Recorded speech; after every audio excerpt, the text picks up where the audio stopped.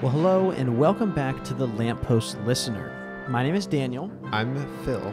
And this is a podcast where we journey chapter by chapter through C.S. Lewis's Chronicles of Narnia. This is chapter 8 of The Horse and His Boy in the House of the Tisroc. The alternative title for this one was The Really Bad, Terrible Plan.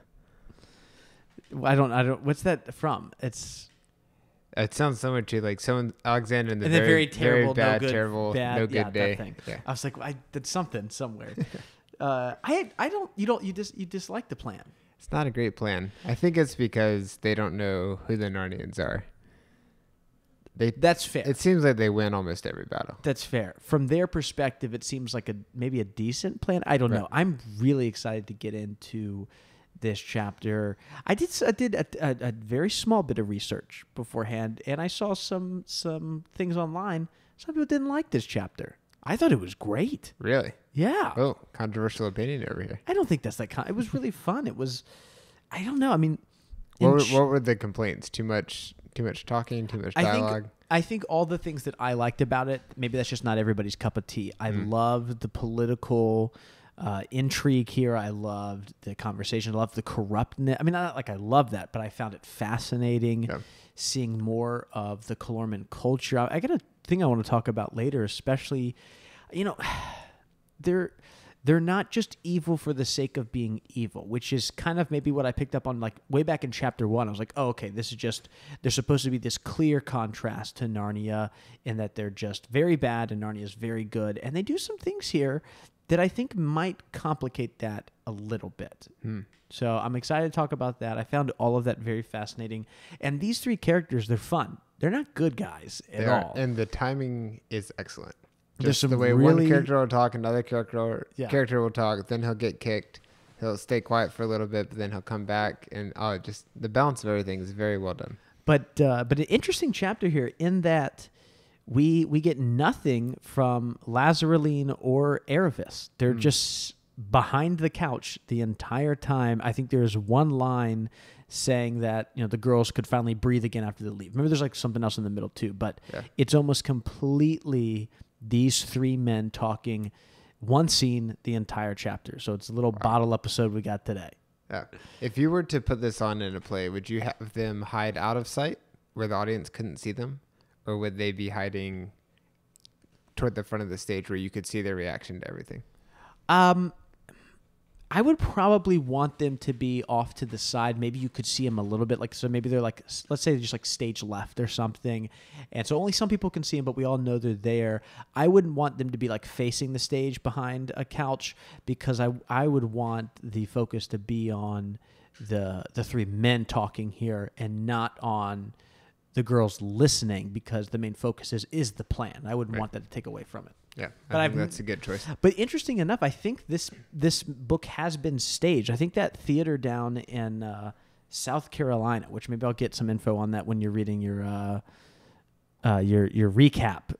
So I just won't pay attention. You'll kind of half listen. I think they've done stuff. I think it's like Taylor, South Carolina. Well, I'll look it up in a minute. But they've actually staged this before. So maybe some of our listeners might have been, and they could tell us how they staged this and if they did it the right way or not. Yeah. South Carolina listeners, reach out. Yes, our SC listeners, reach out to us. But before we get into the recap for this, not recap, what do we call it? The synopsis. The synopsis, the chapter summary. A summary, if you will. That we have here. I have a well-executed summary. I have an addendum.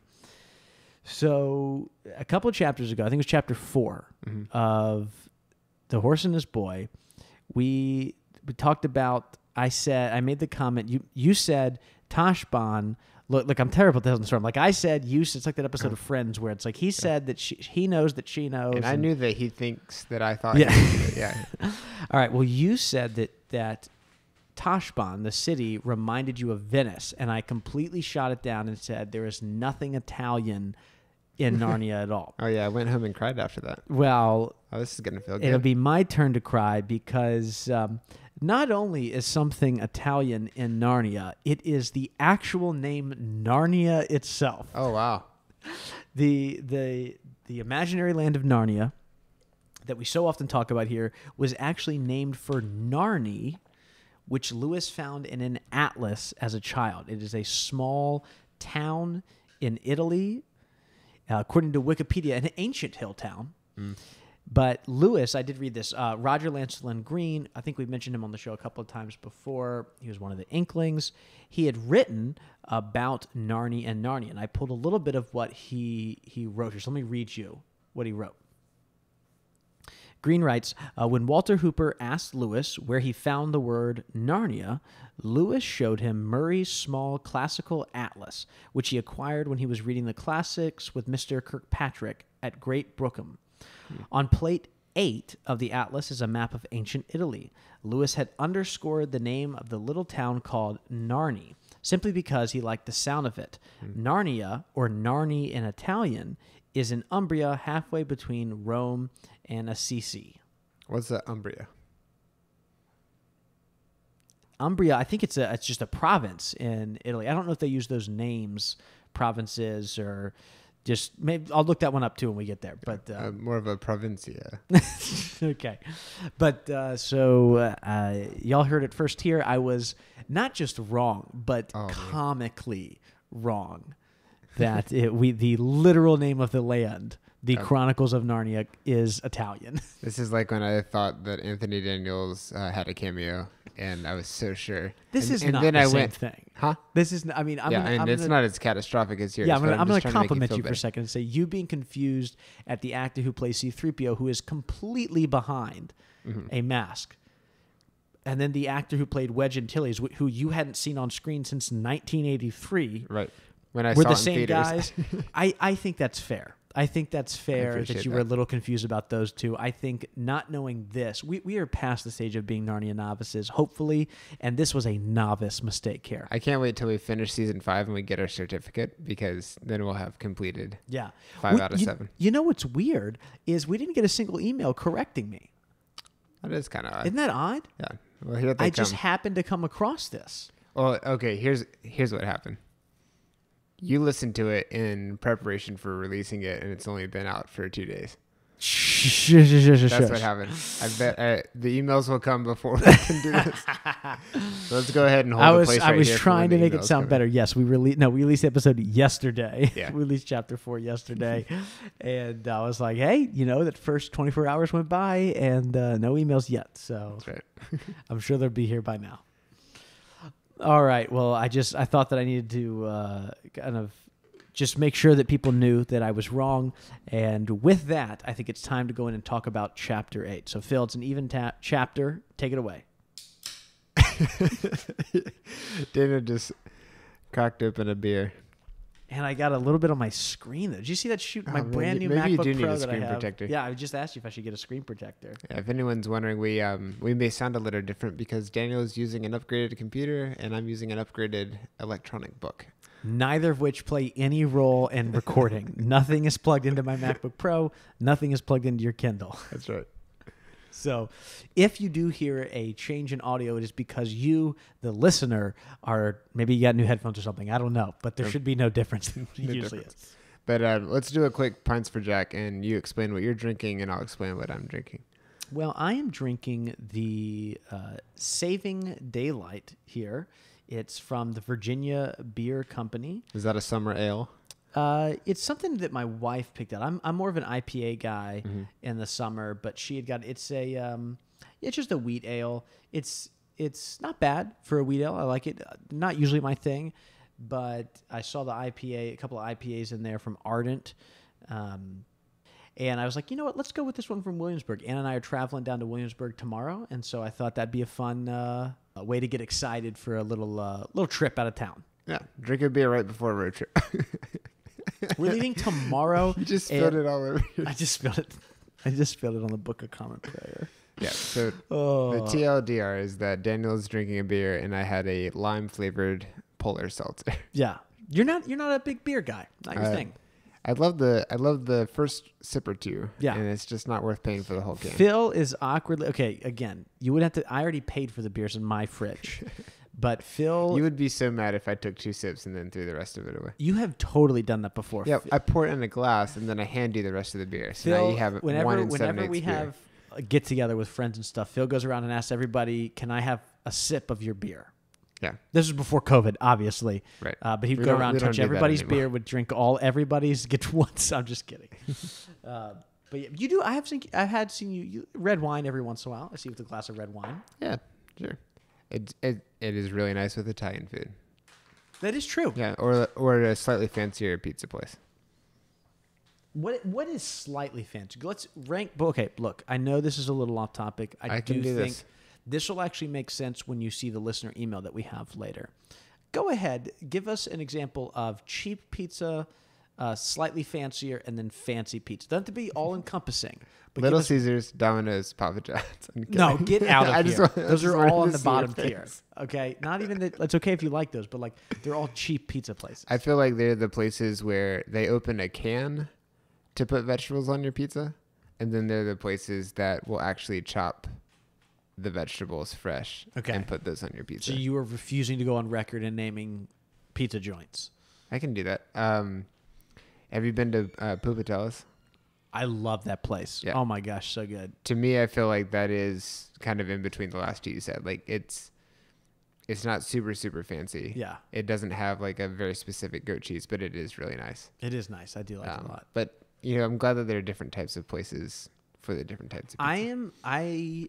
Look, you're going to be 30 in like a month. Mm-hmm. I'm going to be 30 in like a month and a week. Mm-hmm. And I don't know if this is embarrassing or not. Maybe I hope I never go back and listen to these when I'm like 50, but maybe 50-year-old me will be embarrassed by this. But I am about to be a 30-year-old man. Man, as my wife walks in, she's not going to be happy with this. And pizza is still my favorite food. Is that like, I feel like it's supposed to have changed by 30, but I have only doubled down. The older I get, I'm like, no, it's definitely pizza. Yeah. It's the best food in the world. I think that it shows maturity that you can still say that pizza is your favorite food. What's your favorite food? Again, I promise this makes sense when we get to our listener feedback later. Okay. Right now, it's pad see ew. See, I knew you were going to go with like Thai food or something to make me look like a scrub who just likes pizza. I also really, Drunken Noodles is my favorite whenever, not always, but I often get that when we go out for Thai or something. I do like pad see ew though too. It's good. Yeah. But see, that makes me look like I am just like very immature in my taste. And I'm like, I like a pizza, you know? All right. Well, I think it is time to finally get to the chapter summary. Phil, chapter 8, The House of the Tisroc. Take it away. Prince Rabidash furiously complains to his father about the Narnians' escape and states his wish to pursue Queen Susan and make her his wife by force. However, the Tisroc does not desire open war with Narnia, and initially does not seem likely to change his mind on the matter. Rabidash is able to convince him with the following plan. He will surprise Archenland with an attack, then swiftly ride the rest of the way to nearby Cair Paravel and catch Susan just as she arrives home. And if anything were to go wrong, then the Tisroc can simply deny he knew anything about it. Upon consulting with the vizier, the Tisroc agrees, and after the prince walks out, Aravis and Lazareline hear the king say that he wouldn't mind if Rabidash were to perish. All right, so I know I said I was going to look something up while you were talking, but I spent the entire time trying to remember what I said I was going to look up. Do you remember what it was? I have no idea. Oh man, I'm glad we recorded it. It's too bad because we can't see. All of our listeners can just go back, 60, 90, however long it's been, seconds. We can't, so I don't know what it was. Something about Italy. It was something. Oh, if they use what Umbra? No, what was it? Umbridge. Umbra. Who is Professor Umbridge? Who is Professor Umbridge? Umbra is actually a planet in Star Wars. Umbria is an Italian region. It's a region most famous for its roast suckling pig. A region famous for... That sounds good. It really does. All right. Well, let me tell you this, Phil. You did a great job here with a chapter where there's a lot of information. But I need to ask you this because so much of this worked for me. A lot of it really did. I thought this was one of the highlights of the book so far was this chapter. But I need you to tell me, why does Rabidash care about Susan so much? I think he's a fool, and I think that his pride has been hurt. Yeah. And in the set of circumstances that he has around him, he doesn't have any way to deal with that, most likely because it hasn't happened before. Yes. He's always gotten his way all the time. That's a and then he perfect runs answer. into this. This is great because I was sitting here frustrated about the whole time, but you're right. He's a little man boy, right? Yeah. He doesn't get his way, and so he's throwing a temper tantrum. He makes it clear he's really not even interested in Susan, like. He says some pretty awful stuff, and that was just the stuff they were able to print. There were other things there was that they way weren't worse able to stuff print. there. He doesn't even like her. He just needs to have her because someone told him he couldn't. Yeah. Right? And it hurts his pride. He's very arrogant. Of all the people in this entire thing, I thought Rabbadash came across as the worst. And that's saying something because he's not standing next to two nice guys either. Mm-hmm. But he came across as a huge jerk here and just a whiny little child, you know? And I loved it. I love a villain like this. I thought it was so fun. But that's helpful because that was the one thing I struggled with was like, what are maybe his motives? Because I thought there could be a couple different things. Yeah. What did you think of the chapter? I loved all the dialogue. I really love some good dialogue that tells a little bit more about the characters and the story at the same time. Like you can tell by the way they're communicating about something, where they stand in relation to each other, and then also what their inner motives are. And then by the end of the chapter, you have way more information than you started with. Yeah. And it's all through dialogue. It's not describing the history of this character, what happened before. It's all packed in what they're saying. Sorry, I'm trying not to laugh. I think I listened with you. Anna was sitting there. She's cooking dinner as we're recording because she's been at the gym, and she waited till it went to 0.01 on the microwave. And pulled it like right at the last minute. But then she yanked it so loudly that I think it did the exact same, made the exact same amount of noise as the little beep beep beep that the microwave would have made. It's like when you're trying to sneak up the stairs and you actually draw it out. It's like, dude, we have the worst stair. The penultimate stair before you get to our second floor is so. The house it was built in 1920. It's over 100 years old. Wait. The penultimate would be second from the top. Yeah, that's what I said. So it's right before the top. So is it if you go down one step? Is it that one or is yes. it two? No. That's the last step. No. Then it's the floor. No. The last step is the second floor. That's still a step. No, that's the floor. I count that as you're now on a different level. All right, well, fine. Now, if you're walking down the stairs, completely different story. That would be the first step before you get to the second floor is very, very creaky, and it is just absolutely miserable. Oh yeah. I have to like jump over it pretty much. If the kid's asleep, I gotta jump over it. Yeah. I like army crawl pretty much up there. I've never really had that problem because my knees pop. It was also fun in this chapter to get to hear more from the Tisroc himself.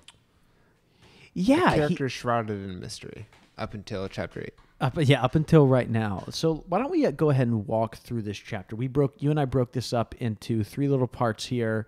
Even though it's just one conversation, we're going to talk first about the problem, then the plan, and then you very wisely kind of rounded out this alliteration with the post-amble. The post-amble, yes. So what is the problem that Rabbadash comes in with? Let's start the chapter off.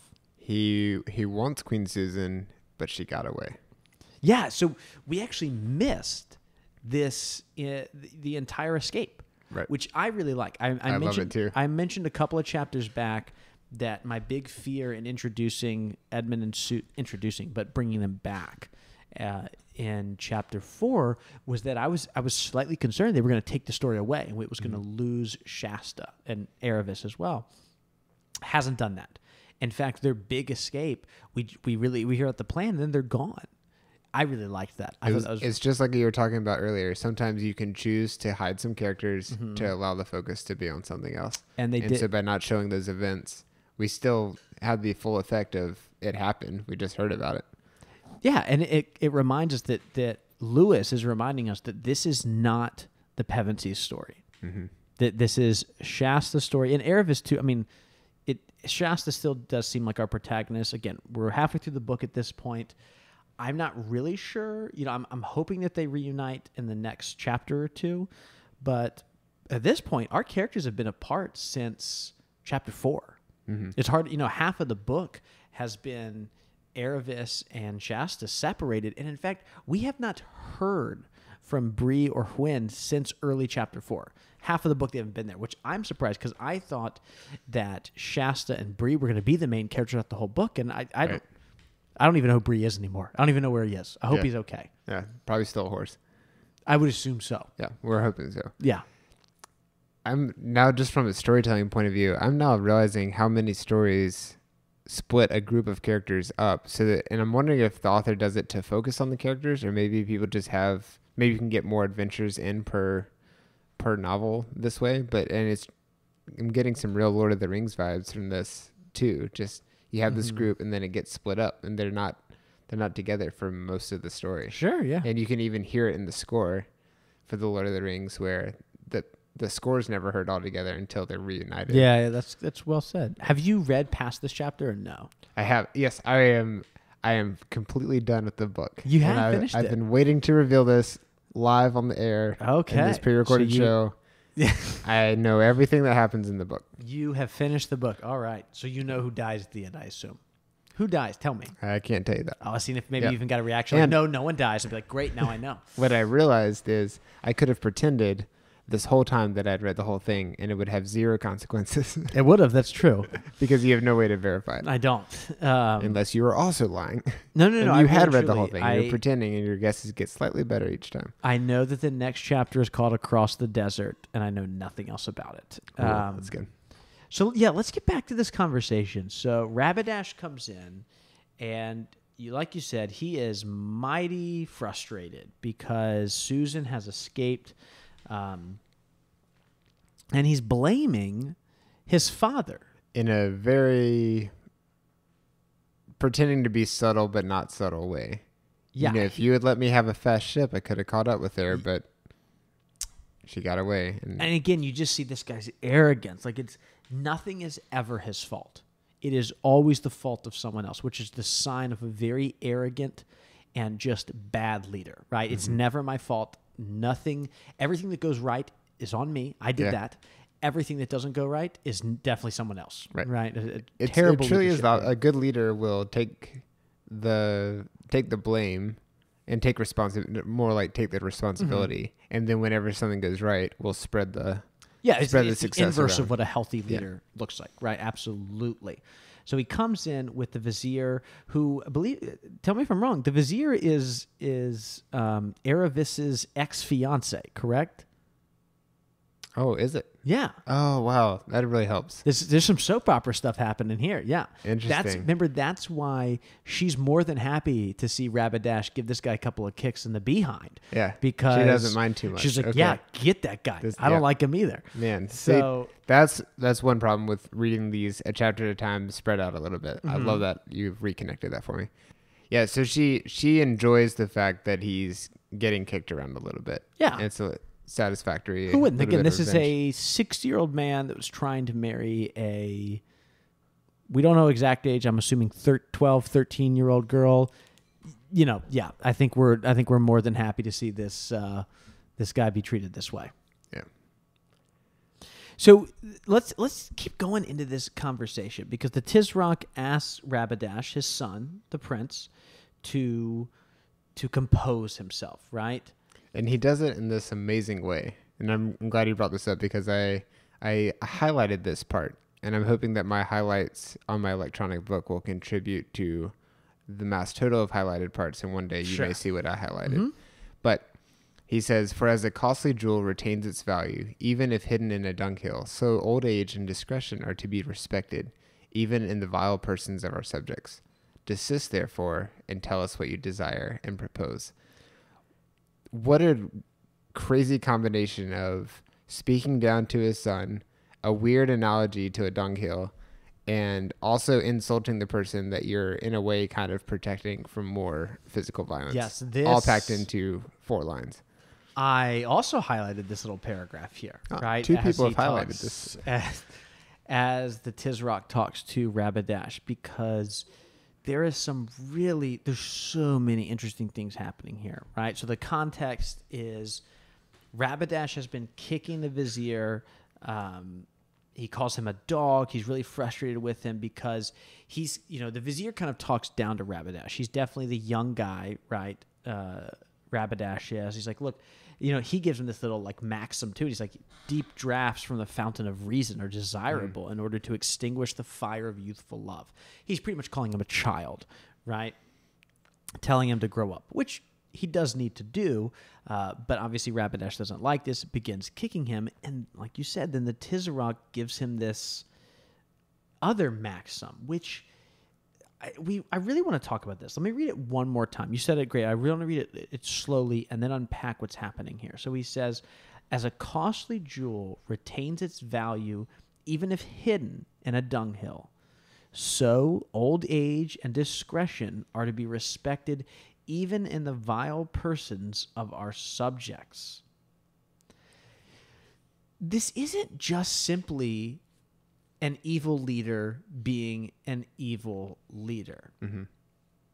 Like I mentioned earlier in the episode, when I first encountered the Calormans, I assumed they were going to be this kind of just bad guys for the sake of being bad guys kind of thing to contrast with the Narnians. But they're not simply as black and white as that. Let me say why. Because they don't just hate all that is good. In fact, they seem, or at least the Tisroc, the leader of the Calormen, seems to value wisdom. Misplaced wisdom, but still wisdom nonetheless. When he's saying something like, hey, a costly jewel, even in a dunghill, retains its value, that actually is something that I think isn't a bad thing to think about. To say, hey, like, everything has value no matter where it is. Maybe that's how he's saying it. He might not be, and he's not going to interpret it that way. But if I were to say that, every person, no matter where they live or where they come from, has value, mm-hmm. right? Has infinite value because they're made in the image of God, right? Of course we'd agree with that as Christians. Absolutely, right?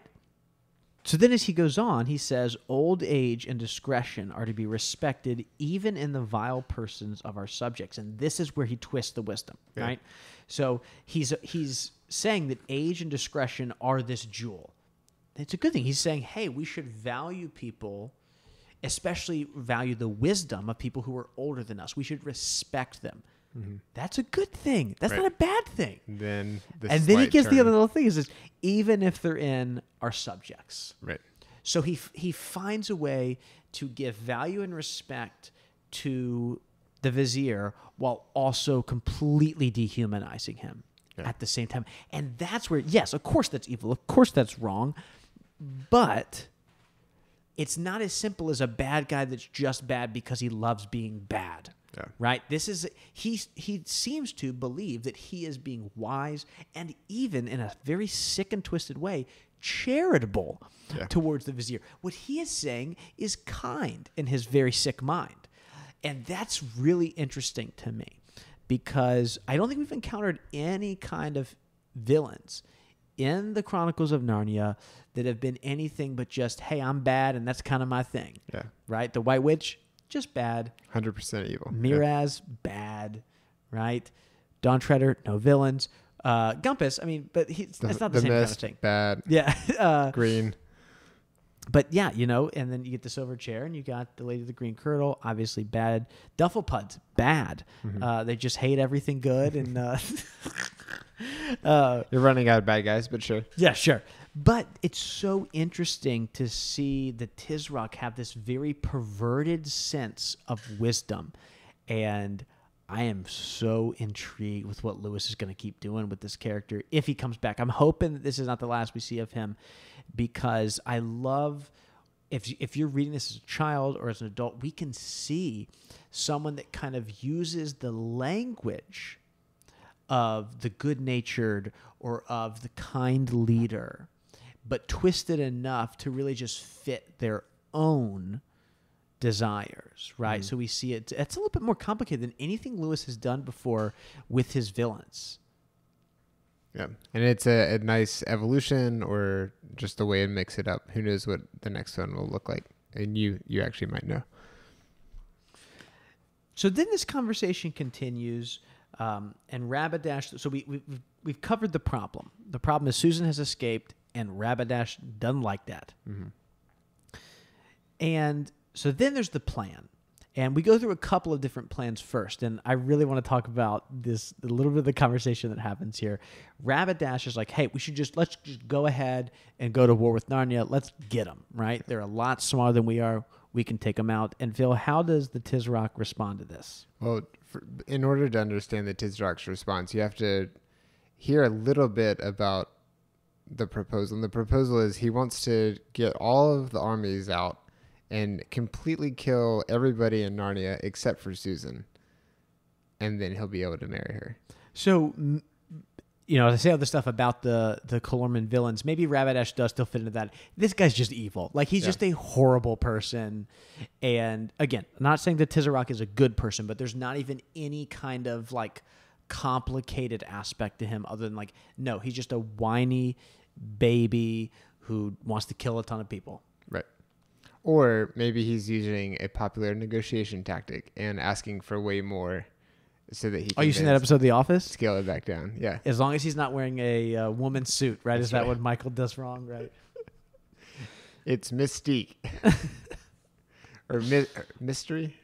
I don't remember. It's Italian is what he said. And the mystery is why the pockets are in the wrong place. The funny thing about that is that him and Daryl then drive to New York, right? Because he's going to ask for his raise. And for some reason, they don't stop by Michael's condo in Scranton to let him change clothes. I know that the episode isn't as funny if they do that. But like, they could easily have stopped there and let him change. But no, like Daryl's like, get in the car. We're going to New York. Got to use that momentum. Great episode. Everybody, if you haven't seen it, it's episode, I want to say 18 of season 3, The Negotiation. I want to fact check it because Daniel gets away with this way too often. Season 3, episode 18. Look it up. Right here, live on the show. You said Criminal Minds? No. Is it Cocktails or is it The Negotiation? It's The Negotiation. Was I wrong? Because Cocktails is the 18th episode. What is The Negotiation?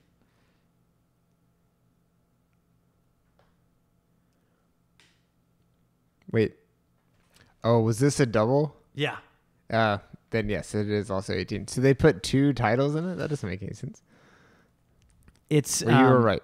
It's the Negotiation. The Office Embassies did some weird stuff with The Office in season 3 where there were a couple of not even like double episodes, but 40, not like actual like aired over the course of 40 minutes. So 28-minute episodes. And I believe that The Negotiation was one of those. I know Branch Closing was another one that was like that. Mm-hmm. It's very odd. So I think the actual like production code of The Negotiation is actually like 319. So I think I'm actually off by 1. Well, it's an understandable. We'll give you a... But hey, I'm off by 1. A point for that, yeah. So then Rabbadash responds with a slightly different plan. Well, wait, before you go on, can we talk about how this interaction between the two of them as Rabbadash and the Tisroc disagree and kind of the little jabs they give to one another? Oh, yeah. This is... Can you read? Why don't you read this? Yeah, so sneaky. And I also highlighted this. If you were not my father, O ever-living Tisroc, said the prince, grinding his teeth, I should say that was the word of a coward.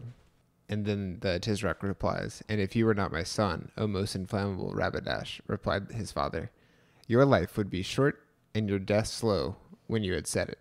The cool, placid voice in which he spoke these words made Aravis's blood run cold. Ugh.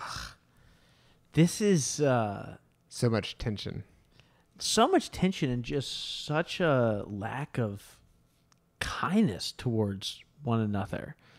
It's funny because, we just talked about respect in what the Tisroc said earlier, and yet obviously Rabbadash is not respectful here, just calling his dad a coward, right, without hearing him out at all. But then Tisroc gives him no respect by saying, hey, if you weren't my son, I'd torture you to death, right? And that's what I think is interesting about the Calormans is the fact that the Tisroc talks in these kind of like platitudes about, honoring things and wisdom, but like it seems to be completely hollow. But what's interesting is it doesn't seem like the Tisroc realizes the hollowness of his own words, which is why I find him so intriguing because he like I wonder, maybe I'm wrong, like Rabbadash has to know he's kind of a jerk, right? Maybe not, but I get the sense that he's just like, he doesn't care one way or the other. Yeah. Whereas like the Tisroc wants to be able to put his head on his pillow every night and be like, I'm a good guy. Mm-hmm. Whereas Rabbadash doesn't care. He's like, I don't care if I go to sleep. I sleep well no matter what. Did I call him something else? No, I was just adding to what you said. Oh, okay, good. I was like, did I call him like? I'm keep afraid that I'm going to call him Radish, and so I'm trying not to do that.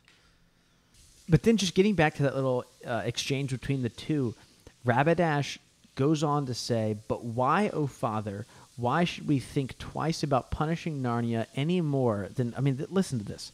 Any more than about hanging an idle slave or sending a worn-out horse to be made into dog's meat." Oof. I'm gonna have to put like the PG-13 rating now on this, but just on this episode, just by how I was worried about Dunkhill.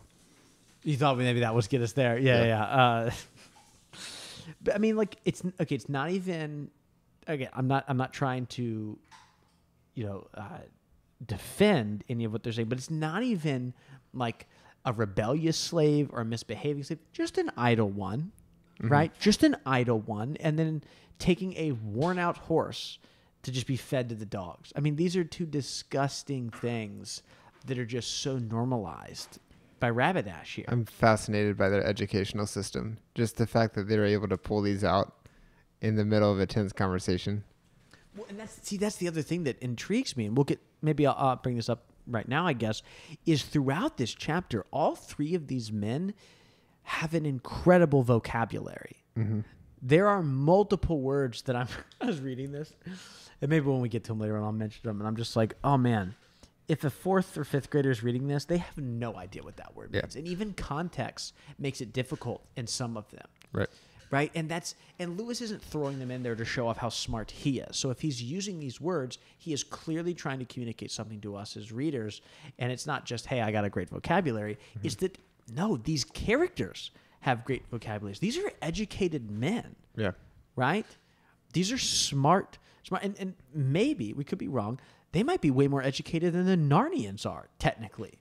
Right? And yet we see all of the wrong that's being done. And this is coming from someone who's an educator. I'm not saying education leads all to those bad things at all, but I wonder if Lewis is someone saying, hey, look, education just for the sake of education, just showing up and going to school doesn't solve all of our problems, which sometimes we do fall into that trap where we just go, hey, as long as you get that degree, you're good. And it's like, no, it's got to be something more than just show up to school for 12 years and you're good, Right. There's more than just book knowledge. Absolutely, yeah. So why is it that the Tisroc is afraid of going to war with Narnia?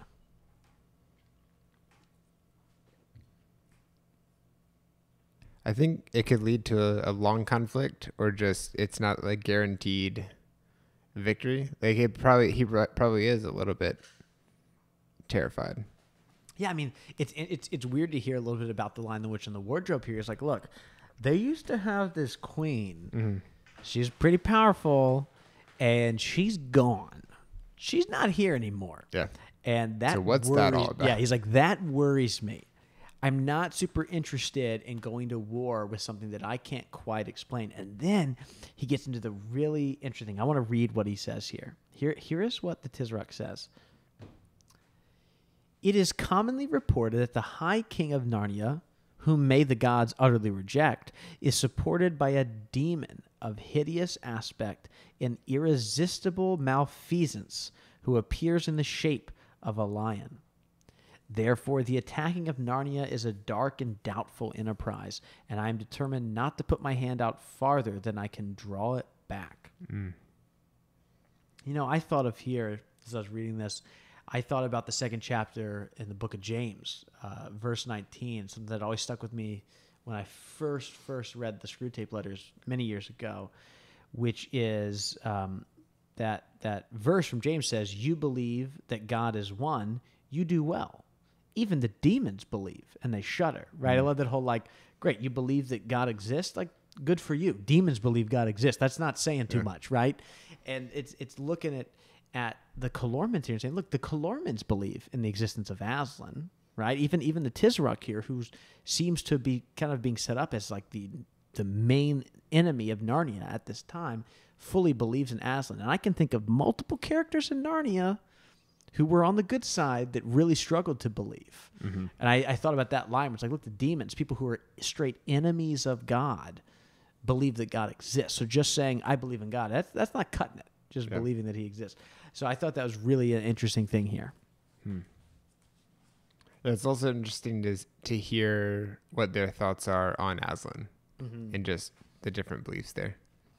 So then we get the whole plan. Do you actually want to go ahead and read all of Rabadash's plan here? It's a little paragraph there.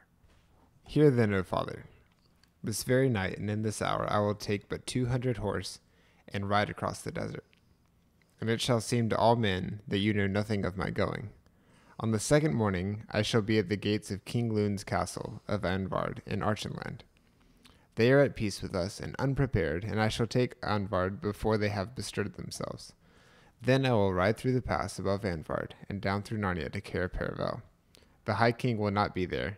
When I left them, he was already preparing a raid against the giants on his northern border. I shall find Cair Paravel, most likely with open gates, and ride in. I shall exercise prudence and courtesy and spill as little Narnian blood as I can.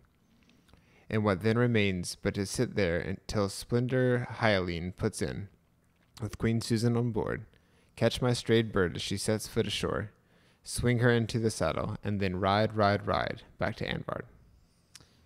And that's the plan. How do you feel about this plan? Give it a rating 1 to 5. 1 being the lowest? Yes. It's Why 2. would 1 be the highest? I don't know. You play golf? This isn't golf. You say you give it a 2? A 2. I'm gonna give it a 2.5. I'm gonna give it a 2.5 okay. here. Yeah, I'll go a little higher. Only, please. I'll go a little bit higher than you, but I agree. Not a great plan, mostly because I know the Narnians, and this isn't a great plan. But I'm giving it a 2.5 out of 5 because the interesting part of it is that he kind of covers his tracks in a way as he goes on later to tell us, and that he's like, look, if this doesn't go well, okay, you can say you didn't know anything about it, right? Dad, don't pretend like you just didn't know. Mm-hmm. And he's like, well, wait, how does this help me? Tisroc says, how does this help me conquer Narnia? He's like, look, yeah, I'm going to get to Narnia, but I'm going to have permanently conquered Anvard in Archenland. Like, that's ours. That's not like a boom, I'm coming in. He says, like, I go in like a bow and arrow or something. He's some kind of metaphor like that to get Susan and come back. But we'll have Anvard, and you can kind of slowly fill your troops in there, right? And then you can attack secretly. Like you can kind of slowly, secretly build an army to really go in and hit Narnia. Yeah. The reason why it's a 2-point, because that's not a terrible plan. Again, I don't want it to happen because I really dislike these Calorman characters and really like our Narnian characters. But the reason it's then bad is because some of the other stuff, he just like kind of gives these really terrible answers to be like, oh, don't worry about that. Okay, this is one of the ones. What are you going to do about Prince Edmund? He's like, well, I'm not going to kill him. I'm just going to have 10 guys just stop him. Like, what does that mean? Yeah. Rabadash, what do you mean? You're going to have 10 guys, they're all going to just go hold him and Edmund's not going to kill them? Like, come on, that just seems so immature. That also seems like one of those details where what if that part doesn't work? Does your whole plan fall apart? And we'll see what happens. Well, then the other big part of his plan that's terrible is he is convinced that King Peter, High King of Narnia, will be totally fine with this. What is the explanation he gives here? I think that he's nice. And he's not there, but when he comes back, he'll want them to be married. Yeah, that's a terrible plan. He's like, yeah, he seems like a nice guy. Which one we know Rabadash doesn't believe because he hates all the Narnians. He consistently calls them barbarians and talks about how much he hates them. That's just something you say. He's like, guy's nice, and then on top of that, he's like, you know what? He'll want us to be married because he wants, we're much more powerful, and he'll want to align himself with us. He even then lets it slip, which is really not a good point on his part. He's like, look, he'll want, because I'm going to be Tisroc one day, and won't he want that because I'll be married to his sister? It means his nephew or niece will be the heir to the throne, right? And this is really unwise because from what we understand in this chapter, the Tisroc is supposed to live forever. Mm-hmm. So when you slip it that, hey, you're waiting for daddy to kind of croak over here. Yeah. It's maybe giving away too much of your plan to the guy who runs the whole country. Right. And the Tisroc absolutely picked up on. He said, "He will not see that if I live forever, as is no doubt your wish," which he says in a drier voice than usual. It's the way he describes the voice as even drier that makes it stand out so much. I am loving what Lewis is doing here. I think it seems like Lewis is having a lot of fun. And I'll also say this too about this chapter. We haven't talked about it all yet, but I think some of the more difficult and what we might call problematic elements of the depiction of the Clormans don't really show up in this chapter at all. There are some illustrations by Baines that I think are not great. They really aren't. And I think in terms of what they're depicting, I think they really easily fall into stereotypes that are not helpful at all.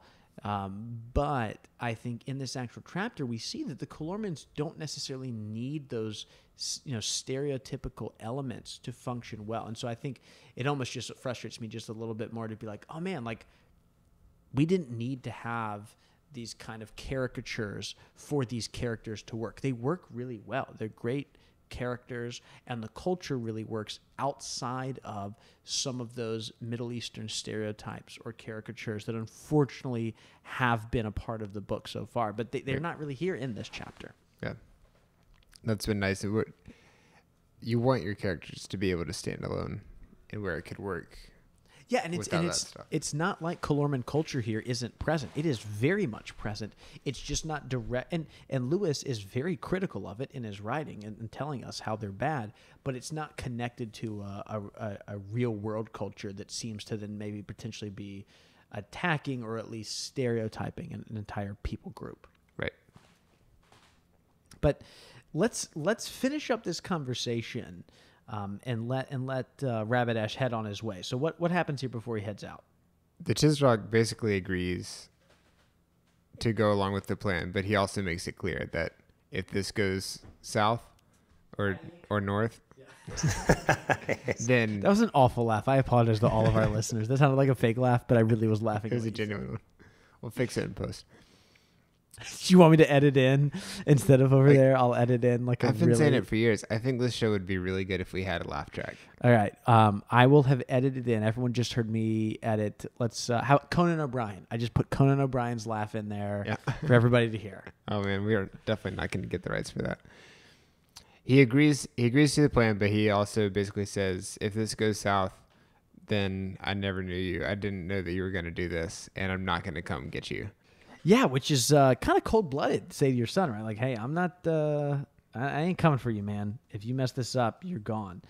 And, hold on.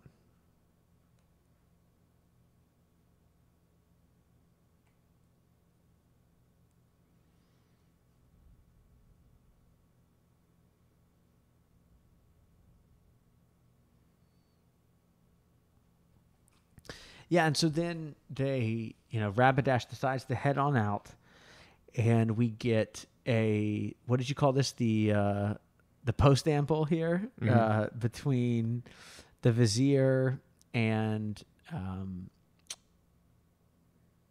what's this again? So right before Rabbitash leaves, there's one more thing I wanted to point out that is really, man. Is it the word carbuncles? No, it's not. Because that one threw me for a loop. No, tell me, did you have to look it up? I did. And this is the importance of reading all the definitions. So in context, he says, I have often heard that sons are in the eyes of their fathers more precious than carbuncles. Sure. The first definition for a carbuncle is a cluster of red boils on your skin. Not a great thing to be said about somebody. Right. The other definition is more of a jewel. Yes, exactly. Yeah. I think that is what's being said here. But right there in that kind of same exchange, just a little bit further on, Rabbitash, kind of saying, hey, I'm going to carry Queen Susan off with me. Man, the vizier makes a really, really wild line here that I think almost hits harder because we know that he wanted to marry Aravis, which he says this, therefore, if the prince by misfortune fell into their hands, they would assuredly not kill him. He's saying, hey, they're not going to kill Rabbitash if he falls into their hands, the Narnians. He says this, though, which is the really sick part. Nay, it may even be that though he failed to carry off the queen, yet the sight of his great valor and of the extremity of his passion might incline her heart to him. Oof. That is some perverted sense of love and marriage Yeah. by the vizier here. Like, hey, you know what? Did he try to kidnap you and make you go home with him? Yeah. Did he fail? Yeah, but hey, he really likes you. You should be so just honored by how much he... I mean, that is such a twisted mindset. I think it's a result of you have a group that is entirely not heard or represented. Sure. And so there's nothing to contradict his thought process there. It's not that he's correct. It's that he's never heard He's otherwise. never heard any other woman be like, what? Yeah. You're being idiotic here. And so he Yeah. just assumes that he's right. Yeah. Oh, I don't like these guys. This is fun. Yeah. Well, so then Rabadash does leave, and that is when we were left with the little post-amble that you named here. Tell us about this conversation. The Tisroc explains to the vizier that his son was getting a little too difficult and threatening his power a little bit. And he's fine letting his son do this, even though he's his eldest, because it eliminates a problem. And then the next son in line probably won't be as much of a problem. Mm-hmm. And so it's, to him, in a weird, twisted way, a win-win. Either he gets the success of the battle and he gets all the credit, or he gets rid of a problem. Yeah, and we see the family dynamics here really kind of put to bear, which is that the Tisroc doesn't really care about Rabadash. He is totally a pawn in the Tisroc's plan. This is just like you said. Either way, this will work out well for the Tisroc. Or at least he thinks it will. Right. And so to him, he's like, yeah, do whatever. More than 5 Tisrocs, we learn, have died before their time because their eldest sons grew tired of waiting for their throne. So kind of like Sith, right? You know, the apprentice is supposed to rise up and like cut down the master and stuff. Yeah. So it's kind of the same thing. I think this is where Lucas got it from. One of my absolute favorite Star Wars memes that I've ever seen is a teacher walking Count Dooku through a math problem. Have you seen this one? No, tell me some more about it. I'll put it in. Yeah, go ahead and explain it. But if any listeners want to see it first before Phil says it, it's now in the episode description. Go look at it now, laugh at it, and then come back and hear Phil explain it. Right. Count Dooku is talking to the teacher, and she's showing him his paper. And she goes, so you see how you knew that there can only be 2 Sith at one time? Mm-hmm. And he's nodding along. And she goes, and you helped Palpatine train a new apprentice? And he nods along. He goes, do you see how you eliminated yourself there? That is and funny. then the final panel is him just staring at it with a tilted head. I just found it. This is great. Oh man, I love that. Well, that's where the chapter ends, right? All 3 of them eventually leave the room. The door closes behind them, and Aravis and Lazareline are left there alone in the same place that we left them. Right. They don't say anything, but they do finally breathe a sigh of relief because they can finally make noise again. Man, I'm so excited for the next chapter and figuring out how these 2 girls are going to escape. They're in the midst of the palace. Like, This isn't like they can just walk out the window and run away. I mean, they're going to have a hard time. I'll tell you what, having read it, I'm just really excited for this to be adapted because I think that there are quite a few elements that are very interesting here. Okay. Yeah. Well, I think that's a good time for me to share what my prediction or theory is. Oh, yes, for Daniel's Dilemma. All right. So here's what I think is going to happen with this plan. Okay. I was thinking about where could I go with this. We've talked a lot about this plan. Here's what I think happens. I do think that Rabadash is going to take. What's the name of the city again? Archenland. No, that's the whole country. Oh, Onvard. Onvard. Yeah, sure. It's what you say when you're fencing. And I don't think that's right. Maybe that's why you've lost all your fencing competitions. Anvard. That's right. And so I do think that Rabadash is going to capture Anvard. but I think that he doesn't make it to Narnia because I think that Shasta and Aravis and Bree and Hwyn are going to intervene before then, and that's how he meets back up with Susan, Edmund, Lucy. Well, maybe he'll meet Lucy and Peter as well. Is that they will have kind of saved Narnia from this invasion of the Calormans, and then they'll go back and they'll recapture Archland. I'm still convinced that Shasta and Prince Corrin are long lost brothers, and so that means that Shasta is in line for the throne. Oh. I think so. That's how I'm feeling about it. So I think the plan works like half of it works, and then Shasta and Aravis, through the help of Aslan, do not let Susan get captured. All right. That's kind of an easy one to go with because I don't think they're obviously gonna the Narnians are not gonna lose this battle, but that's where I'm going with this. Okay.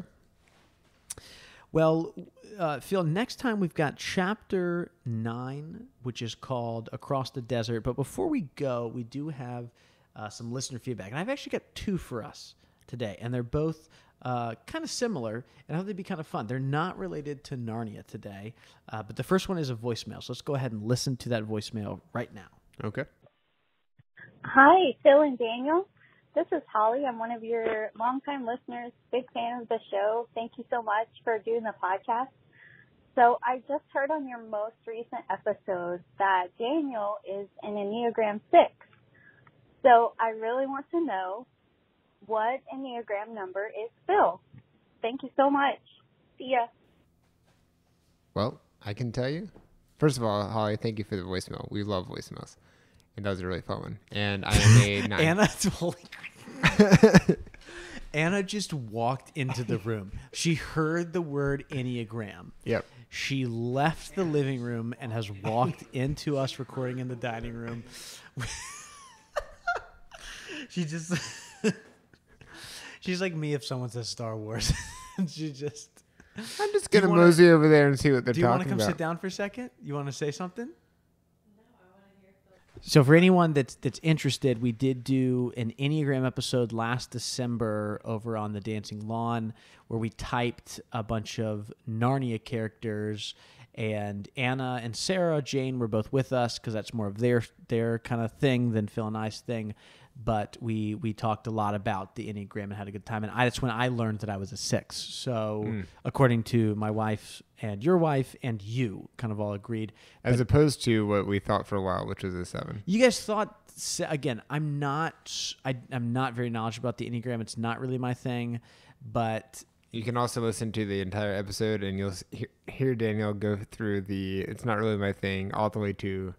I really like this a lot. There's some. I'm not anti-Enneagram or anything like that. It's just personality types and stuff like that they're not super appealing to me, which is why Anna said I was a 7 for so long. She's nodding her head right now because she said that because I didn't want to be typed, and that's what made me a 7. Then she's like, no, I take it back. You like authority, and so that's what makes me a 6. Is that right? Am I saying that right? Sort of. She's saying sort of. But Phil, I've talked too much about me. Tell us more about your Enneagram number. I'm a 9 with a pretty strong 1 wing. What is that for people who are like, I have no idea what that means? Just tell us a little bit more. A 9 is a peacekeeper that's the strongest desires for everything to kind of balance out and for everyone to be at peace. And then the 1 is the perfectionist. And thanks, Holly, for the voicemail. Yeah, Holly, anytime anyone says Enneagram, that is just, my wife will just come into, she just magically appears. It's like saying Beetlejuice 3 times. Wow. You only have to say Enneagram once, and Anna shows up out of nowhere. But yeah, Holly, thanks so much for that email. That was really fun. Yeah. So, Phil, you're a 9. But I actually want to stay on the same topic. Moving from Holly's voicemail. And by the way, Holly, thank you also just for being a long-time listener of the show. It's kind of crazy that the show has been around for over 3 years now. We're 5 seasons in, and we have people that have listened for quite a bit of time. So just thank you for sticking with us. We appreciate that. Yeah, we do. On the opposite end of that spectrum, though, are listeners who are new to the show. And this next email is from a listener who is actually new and has some questions that I thought would be kind of fun to answer here, Phil. Yeah. You want me to read this one? Go for it. This is from Lindsay, and she says, "Hi, Dan and Phil. I'm a relatively new listener, and you can tell because she put your name first." Oh, she doesn't know that joke yet. That's fine. Don't rag on her. She doesn't know. I'm just kidding. I started with the silver chair and binge listened to the whole season. I'm really enjoying The Horse and His Boy. I was wondering if you would mind telling the late joiners a little more about who you are and how you came to this project. So far, I've gathered that Dan is a teacher and Phil likes to rag on good music. Got him. Thank you for doing this great podcast. Well, I'm glad this is recorded because I don't remember what I said about good music. Do you? You have gone on record not liking the new Taylor Swift records. You've also said you don't really get the Beatles. I'm trying to think, what else have you said? Those are the two ones that come to mind this past season. Yikes. I'm trying to think because Lindsay has said here she's only listened to seasons 4 and 5 so far. I don't remember what you said in any of the earlier seasons that she might not have gotten to yet. Okay. But the Beatles and Taylor Swift are the ones that you've kind of vocally been. I mean, you have the Taylor Swift shirt with just the X over all of her albums. I think that's a little much. I don't get it. Well, yeah. I'll stop. The biggest problem is that Daniel will spin any little thing you say into a catastrophe, and then you get a bunch of emails about it. Yeah. So, Phil, I think this is actually kind of fun for new listeners. We talked earlier in the episode, did some kind of like, hey, not Narnia related things at the very beginning here. Tell us a little bit more about yourself for any listeners that maybe just showed up in the last couple of episodes or last season or two and have not listened from the very beginning, which we do know at this point. Quite a few of our listeners have kind of joined us later on, and that's totally fine. You don't have to go back. I've said before that first season, not great, in my opinion. Yeah, well, it's better than the ones that we deleted. Still better than those deleted episodes. But yeah, I do think we're in, not that this is the best thing you've ever heard in your life, but I do think it has improved over the years. Right. And I love that there's a record of that where you can see the improvement. But to answer the question, we are two people who really enjoy stories, and we enjoy talking about stories and how they're constructed. And we wanted to do a podcast where we went pretty methodically through some story. And we came up with a few different things that we could have done. Daniel was a big fan of the Star Wars Minute, where they watch a Star Wars movie 1 minute at a time. Yep. And we thought maybe we'll do something like that. And he went through a bunch of movies, and then we ended up, instead of doing the Narnia movie, we realized that Narnia is 7 books. They're broken up into chapters. We could do an episode about each chapter. We also both really enjoy C.S. Lewis's work. And I think that we connected on the fact that we have a lot of kind of pop culture interest and knowledge. And then it was odd for me because I thought that I was really good at this stuff, but then I got to know Daniel and saw that he had like 10 times that amount of information to pull from, and could do things like name exactly which Office episode something's in. I mean, technically I was off by 1, but it's okay. Yeah. But even to get that close. And I think that we just wanted to work on something where we had this set scheduled time as life got busier, and we wanted to make content. We didn't want to just consume the content. We wanted to talk about it in a way that maybe we could like share our thoughts with other people. And we were going to be happy just doing this, the two of us, and then putting it out there and seeing what happened. And it ended up being a little bigger than we expected, which is a really pleasant surprise. Yeah. I mean, it was never something where we were like... And we're talking to you from our yacht. Yeah. Patreon's going wild these days. Yeah, I mean, it never was something that we were super concerned about getting a ton of listeners and stuff. It was obviously, we love that. Like, don't get me wrong, we love hearing from our listeners. That's why we eventually made listener feedback be an important part of every single episode, because we wanted there to be this kind of, element of community. Obviously, it's a weird kind of community because we choose. We can't read everybody's stuff that comes in, so we're responding to people. And it's not like they're necessarily guests on the show, but we did want to really build that up. But yeah, like you said, we never really thought that we'd have thousands of listeners, and I think recently we're in 100 countries. We have listeners in 100 countries. That's nuts to me. But yeah, I mean, it was just, we wanted to talk about something. It was when, that's why we really started out as Narnia novices, because it wasn't, I had read some of the books as an adult. You had read none of them as an adult, and we were looking like, hey, where's there kind of a gap in something that we both would be interested. and going through together. And at the time, there wasn't anyone reading the Narnia books one chapter at a time, and that was kind of the thing. No, there's other podcasts that do that now. That's great. We're not like these competitive guys who are like, yeah, this is our space, get out. No. We like literally welcome that. I think it's great that there's other people doing that. It's podcasting. They're not nobody. There's unlimited space available for everyone, and I think that's wonderful that there's more people doing. There's some people that I think read it like chronologically. So they started with Magician's Nephew. And, but it very much was like at that time there was, if you searched Narnia on, Apple Podcasts or something, you found Pints with Jack, which David and Matt had just started out, and they were obviously doing Mere Christianity at the time.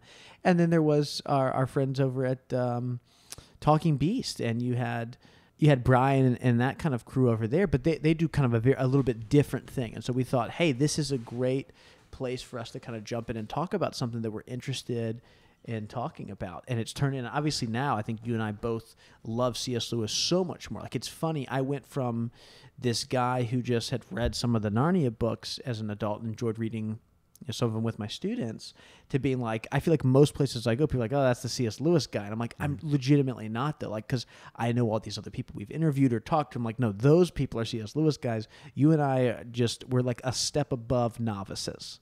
We know a little bit more. We know who Walter Hooper is.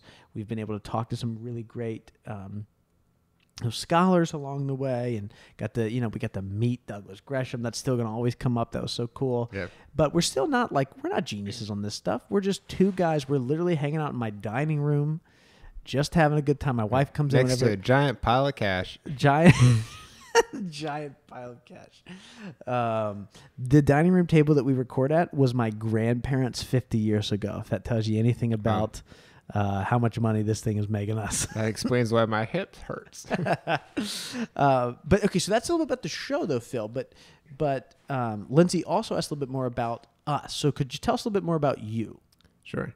Outside of this, I'm on a big science fiction kick, and I'm really enjoying books like that. I also have an illustration background. I really enjoy making comics. And you got your bachelor's in illustration. That's right. Yeah, that's a pretty big deal. That's really cool. Yeah, and it was something that I was really serious about for a long time, and I still am serious about the craft. It's just not as much a focus for career stuff.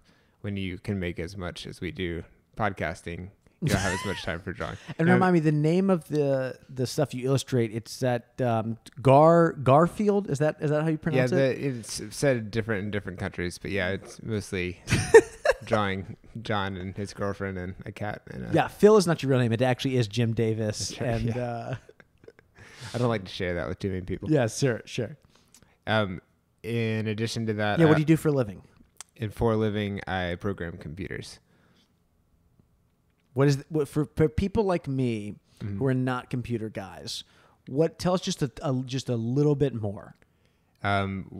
I do some of the stuff that makes everything work in the background of a site. So I don't design what the site looks like, and I don't design what the buttons look like, and I really don't even I don't even make the part that when you click it, it goes to a link. But then I do everything that's in the background. So it runs all these calculations, or it figures out where the information that you want is, or it changes the state of something. And we specifically work with medical companies that are trying to get new drugs out there.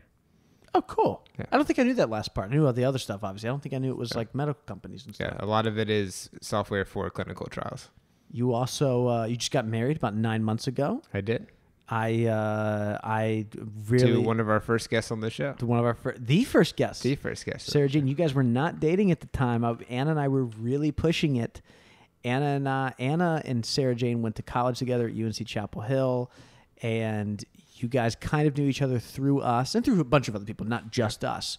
But we were like, we had met a few times before, but we really wanted to set y'all up, and then we made it happen. We made it happen by making us watch the extended version of The Lord of the Rings very slowly over the course of a year. That's right. Hey, it worked. And then really after that, then we had a car ride together. And where did we? Then we had another car ride together. Where did we drive to? Back and forth from home to here. Home? Oh, North Carolina. Yeah. Oh, sorry. I was like home. Like we're literally in my home. We did Christmas in the Triangle. That's right. And that was really fun. I forgot we did that. That was So we're coming up on your 1 year anniversary. That's kind of exciting. Yeah. Yeah. Well, how about you? You've been married for 15. I've been married for 19 6 years. years. No. I've been married for 6 years. Like Lindsay said, I am a teacher. That's right. I've been in education now I've been in a school for 8 years. Yeah. Now. Well, you've been in a school for 20. That's true. I've been in a school years. since I was in kindergarten or preschool. Actually, I started at like 3. Yeah. But been being paid to be at that school for 8 years. I teach currently. I teach middle school humanities. So I teach ancient and medieval history and literature as well as composition. I at a classical Christian school, independent school, and I love it. I love what I do. I love what I get to teach. I love learning, and I love kids. I love working with kids and just seeing how incredibly smart and hardworking and just able to conquer so many things. I just love that in kids. But I'm in grad school. I'm getting my degree in educational leadership. I've already spent a year as an administrator before, and so I'm hoping to continue to go into that into the future. So hoping to switch over to the administrative side of things in the kind of coming years here. Mainly for the walkie-talkie? Yeah, I really wanted the walkie-talkie. That's my so when I was an admin, I did not like the walkie-talkie. Yeah.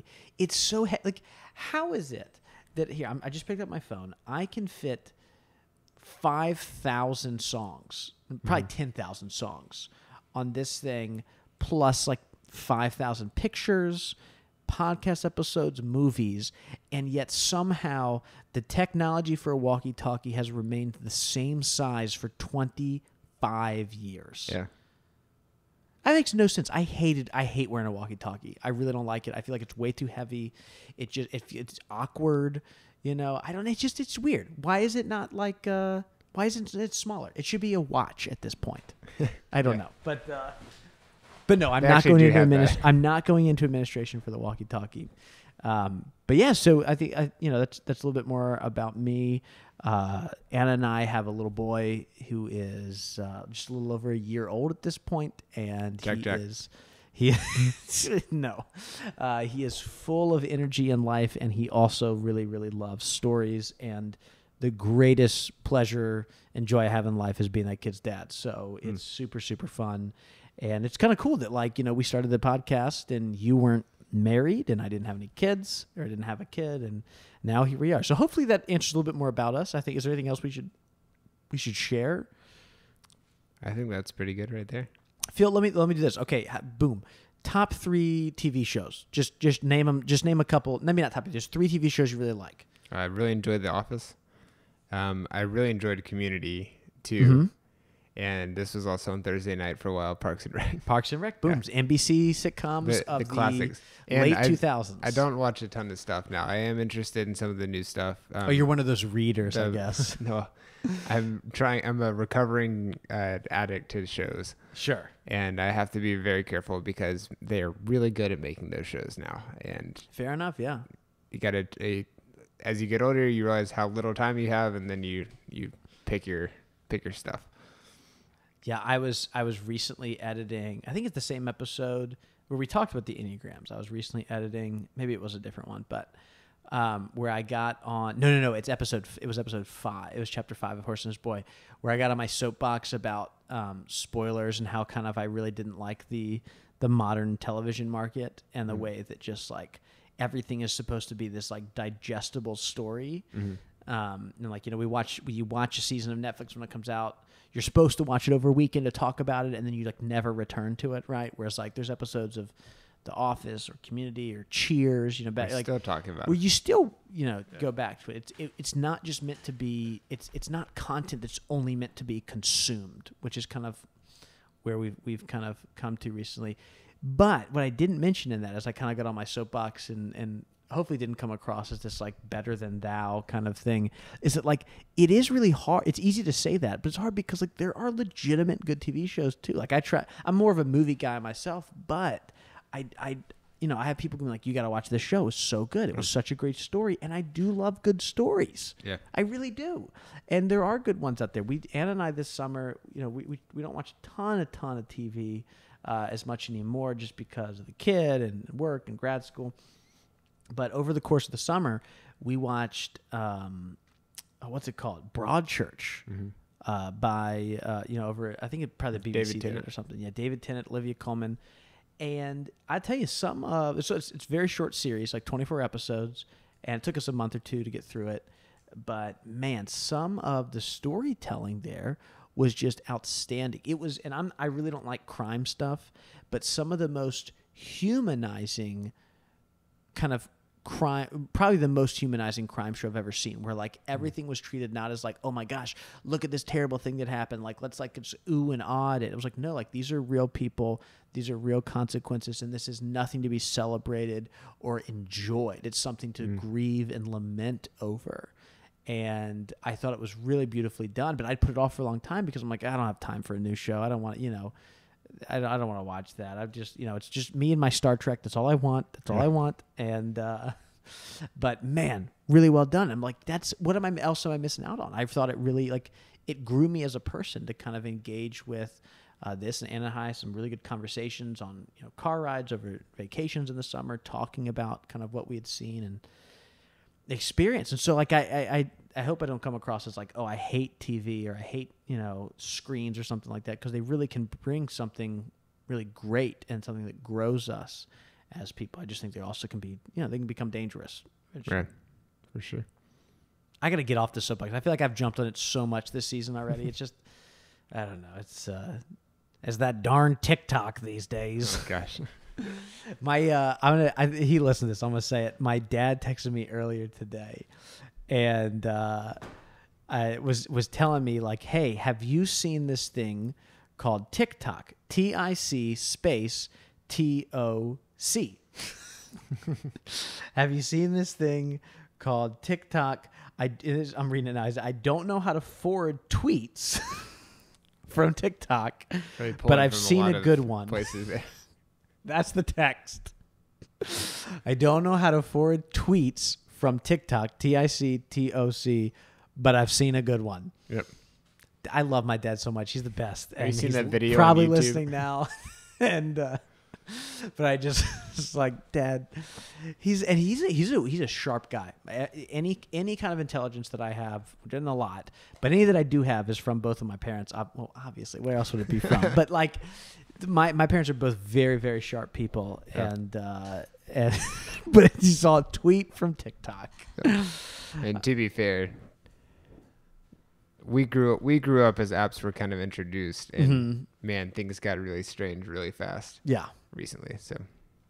Well, I think that's a little bit fun things kind of about us here. Yeah. If anyone else is interested in listening more to this, we did already do, I should say, back in August, we did our third kind of annual episode of Q&As over at the Dancing Lawn. First 8 questions. All right, Phil. Well, I think that is the end of our episode here. A lot of non-Narnia talk here at the end, but every time we do it, though, people say they really enjoy it. So yeah. I think this will be the last Narnia-focused episode we have, right? Yeah, just switch over to our new talk show. Come on back to Daniel and Phil in the morning. Daniel you see and that guy Phil hit that moose?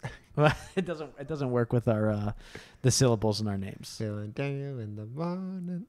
Oh yeah, you just have to switch it. Nice. I was trying to do Daniel and Phil. Yeah, and it'll get you every time, man. Yeah, Phil and Daniel sounds better first. Actually, does work. All right, well, why don't you go ahead and wrap up this episode, man? Will do. This episode is made possible by our patrons over at patreon.com. If you'd like to support the show, you too can listen to a bonus episode each month, along with other rewards. Special thanks goes to Elias Dean, Hannah Anderson, John Marr, Emily Wakefield, and Ryan Smith for supporting us at our top tiers. Listener feedback can be sent to thenarniapodcast@gmail.com, or if you want to leave a voicemail, 406-646-6733. A review on Apple Podcasts would also be appreciated. Thank you for coming along on this journey, and we will be back next time with Chapter 9.